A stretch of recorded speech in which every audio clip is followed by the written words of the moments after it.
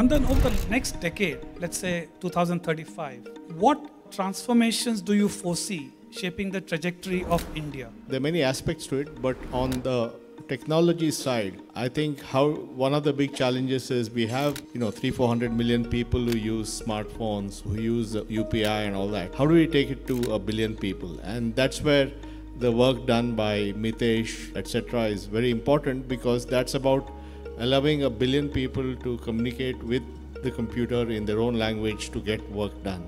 Democratization of access will truly happen when the language thing is done. The second thing is, how can we finally crack the learning issue? I think as Roni wrote recently about the ASA report, after 2 decades, you're seeing some progress. But if you can accelerate that progress and more young Indians are educated, then it's a big deal. I think the entrepreneurial explosion is just beginning. India went from 1,000 startups in 2016 to 150,000 startups today, and that's just going to keep growing. And then they will use a lot of this mass-scale technology we have deployed in very, very interesting use cases. You saw that today. And then there's going to be a lot of capital coming in. So I think it's going to be a very exciting and interesting time, and India will lead on using all these technologies in a positive way.